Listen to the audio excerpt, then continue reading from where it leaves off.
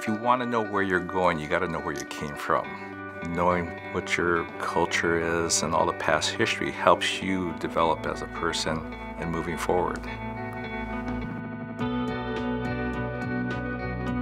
You know, you want them to be happy and healthy, and you want them to carry a sense of pride about who they are and where they came from. I think there's a lot of times we get busy during our daily lives that we don't take the time and be thankful for what we have.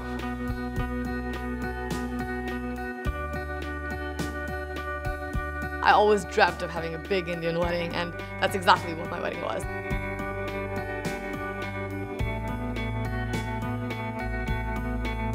I feel like I'm gonna look back on this night like a great night for me and my family.